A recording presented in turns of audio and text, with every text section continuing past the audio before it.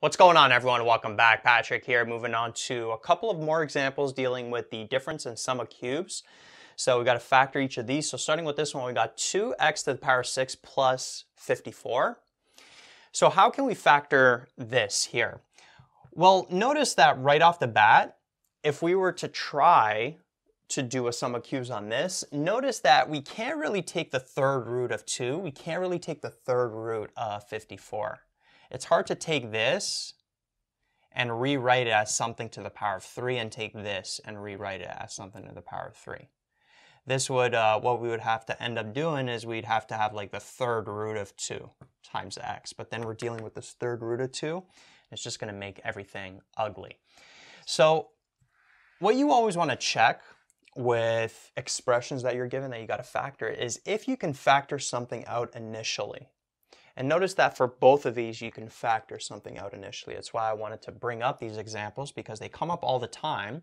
So that's always the first thing you look for. Can you make it more simple? And notice that in this case, we can. We could factor out a 2 from both of these expressions, and we would end up with x to the 6 plus 27, like that. So took out a 2, and now we got x to the power 6 plus 27. And now notice that this, if I rewrite it over here, this is a sum of cubes. We can take this and rewrite it as x to the power 2 to the power of 3 plus 3 to the power of 3, like that. So notice we got it in that a to the power 3 plus b to the power of 3 format. We got it in this format here, where the a value in this case is x squared, and then the b value in this case is 3. So now all we got to do is plug in these respective a and b values into this formula here. So we'd have x squared plus 3, and then we'd have a squared, so x squared to the power of 2 is x to the 4 minus 3x squared plus 9, like that.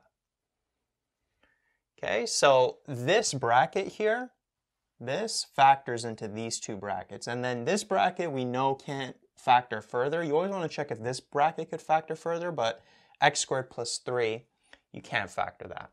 So the final answer for this would end up being 2. The 2 that we initially factored out, you got to keep it there, but then this factors into these two brackets, x squared plus 3, and then we got x to the 4 minus 3x squared plus 9. So that there is the final answer for number 1. Now, what about number 2? We got negative 5x to the 4 plus 5x. So again, you always want to check, can you factor something out of all the expressions? Notice that we can.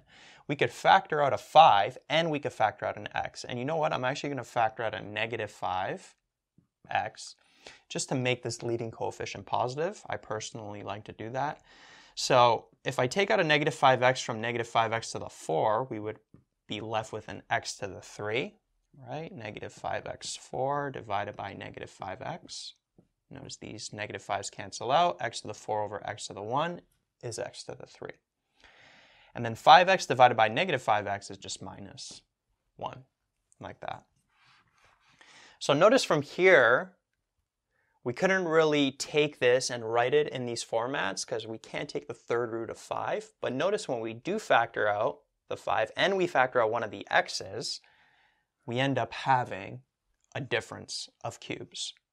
So we'd end up with negative 5x, and then this here, the a value would be x, the b value would be 1, right? This one we can rewrite as 1 to the power of 3. So if we plug in those a and b values into this formula, this would factor into x minus 1, x squared plus x plus 1, like that. And then this you can't factor further. This you can never factor further. So that there ends up being the answer for number 2. So just be on the lookout for these types of questions where you got to factor something out first from the expressions. And then after you do that, the expressions then become either a difference or sum of cubes.